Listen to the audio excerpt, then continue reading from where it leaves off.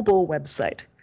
Probably because you've looked at your site analytics and realized that you have exponential traffic coming from mobile devices. Or maybe you looked at some of your biggest competitors and realized that they've launched a mobile website. So great. Maybe you want to use responsive web design. Maybe you've got some other strategy for getting your content on mobile.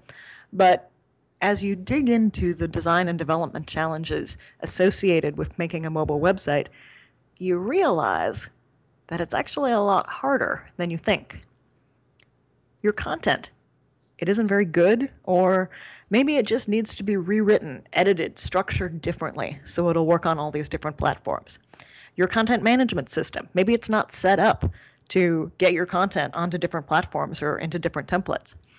Your asset management needs a lot of work. You need to serve different image sizes or serve videos differently, and you have no way to do that. And underneath it all is your people. They have to work differently. They have to make different decisions. Their processes have to change. Their workflow will be different. They need different incentives to ensure that they create a great experience across all these different platforms. Turns out making a mobile website is a lot more difficult than just making it responsive. So in my UX immersion workshop, I'm going to help you understand what you need to do differently with your content, with your processes, and your people to ensure that you can deliver a great experience, whatever platform or screen size or device type your customer uses to go on the web.